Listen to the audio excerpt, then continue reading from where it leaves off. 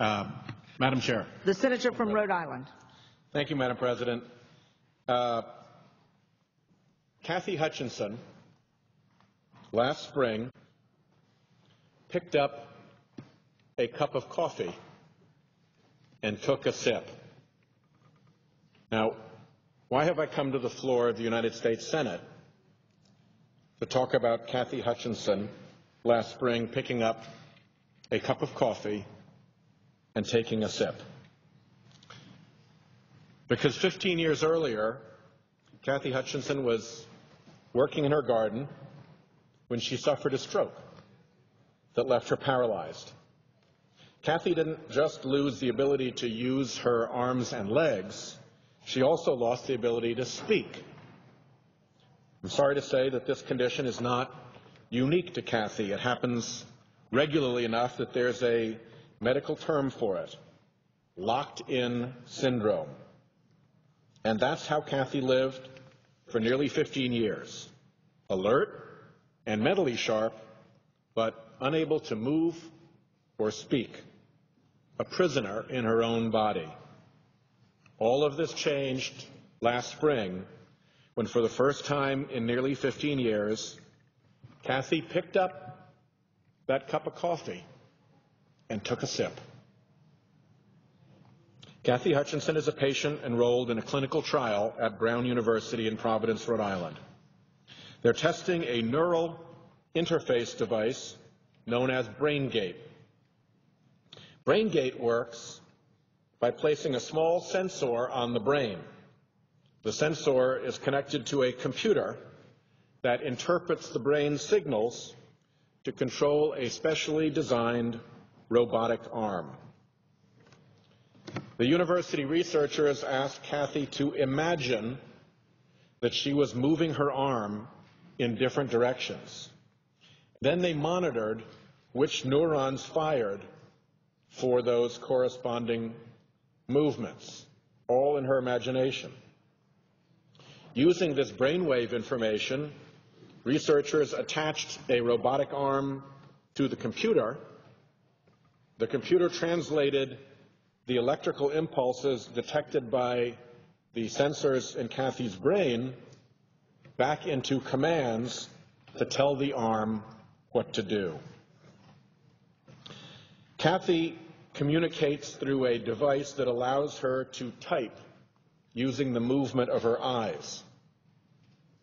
And she typed that she was ecstatic about the new technology and hopes it can be expanded to one day allow her to walk again.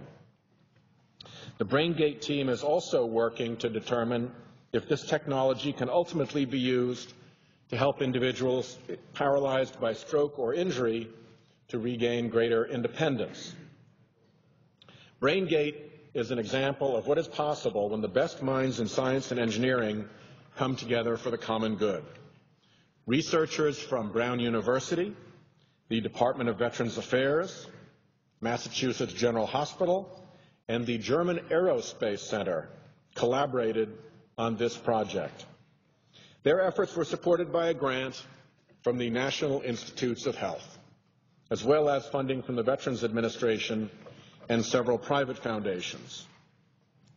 BrainGate is just one of the most recent in a long list of medical breakthroughs that are made possible by our National Institutes of Health. The NIH is the cornerstone of our national commitment to medical research for the benefit of humanity.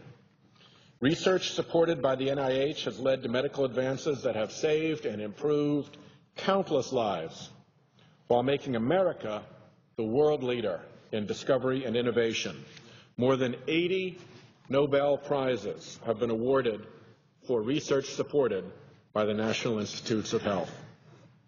In Rhode Island, Brown University has received NIH grants to support cutting-edge research on a multitude of diseases, including cancer, dementia, and muscular dystrophy. In fact, the scope of projects at Brown that receive NIH support is so diverse that the university describes its NIH-backed research as covering everything from autism to Alzheimer's.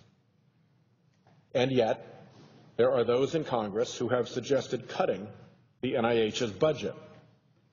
Let's be clear about what cutting the NIH's budget means.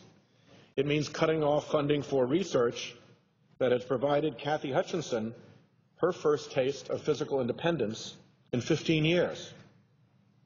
It means telling the millions of Americans suffering from cancer that they have to wait longer for life-saving research. And it means suffocating a vibrant American area of innovation and job creation. Cutting the NIH budget has ripple effects far beyond just one federal agency. Quite simply, it will hurt job growth. Medical research is one of the fastest growing fields nationwide. In Rhode Island and across the country, cities are undergoing a renaissance sparked by the growth of high-paying careers in medical research.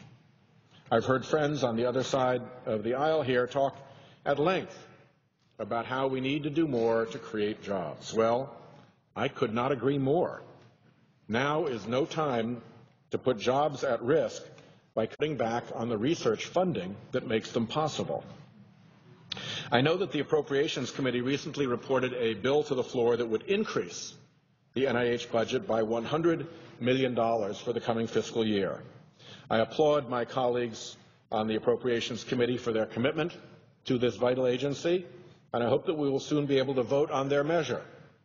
But there is something looming on the horizon that will render this $100 million increase all but meaningless.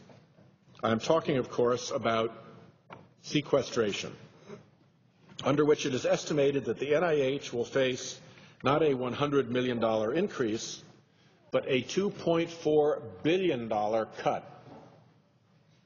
I know a lot of my colleagues have discussed the effect that the sequester will have on defense spending, but it's important to remember that 50 cents out of every dollar of cuts that will occur under sequestration will come out of non-defense spending, including specifically the NIH.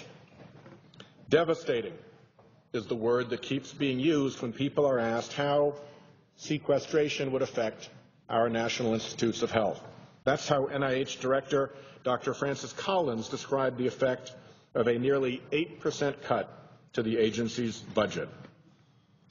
Those who are familiar with science know how important it is in ongoing experiments that there be a consistent data set through the period of the research. When you interrupt research for financial reasons, you can damage the value of research conducted in other years. I agree with my colleagues that we must reduce our long-term deficit. But when we cut funding that creates jobs and leads to life-saving medical breakthroughs, we are pursuing policies that are the epitome of penny-wise but pound foolish. I hope that we in the Senate can work together to find sensible solutions that reduce the deficit while maintaining our long-standing commitment to medical research and innovation.